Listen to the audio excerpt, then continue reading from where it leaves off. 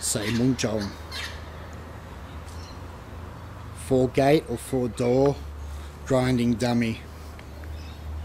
Hi guys, so this is the Say Munjong, which is the 4-door dummy that I created back in the mid 1990s, and the arms spin.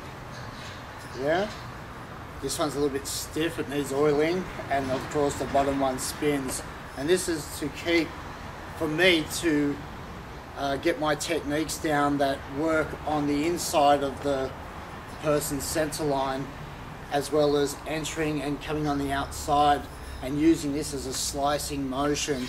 And it's also great for learning how to have your Yao Gong, the soft power. So originally this is mounted to the wall, and there's a bag, and you'd punch through this. I don't want to drop it, you'd punch through, and as you hit that and it rolls, you're connecting that person's arm, yeah, or body. So this is the 4-door grinder dummy that I created. Pretty cool.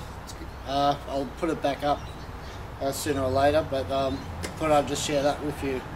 So got to sometimes think inside and outside the box, okay? And also you got to work inside and outside the box. Okay, warrior buddy, good of mine.